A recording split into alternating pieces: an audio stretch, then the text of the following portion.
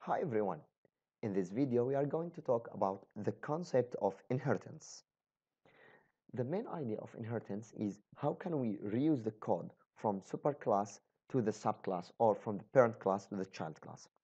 So let's start with this example. We have created a class, for example, called ABC.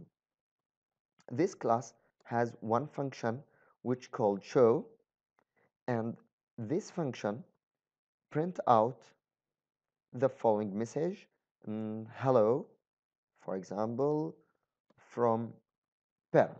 Okay, so I have created a class called ABC.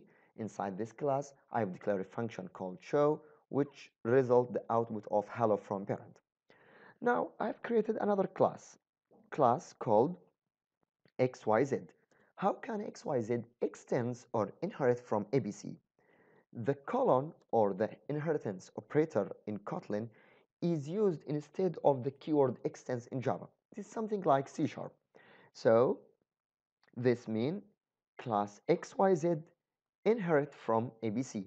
So if the class XYZ inherit from ABC, this means it can use the function show which is inside the class ABC. But the first thing, in the parent class, you should declare the parameter of the constructor.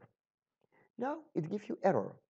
If you see the error, it talks this type is final, so it cannot be inherited from.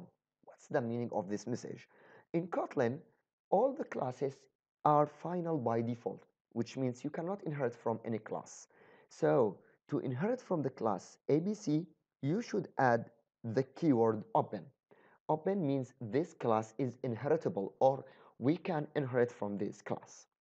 Now let's suppose we have created a function inside the class XYZ which called, for example, display, and this function print something like hello from child. Now I have created two classes.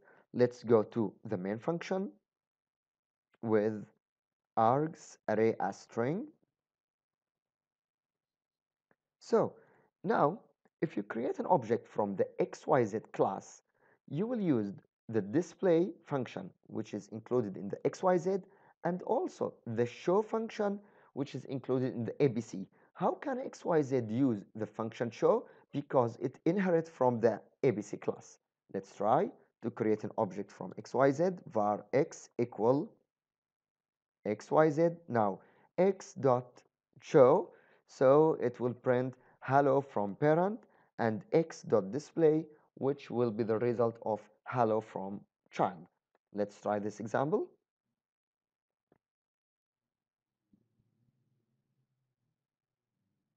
Yes, as you see here, hello from parent and hello from child. So in this video we have talked about the inheritance and how can we implement it using the Kotlin programming language. See you next video.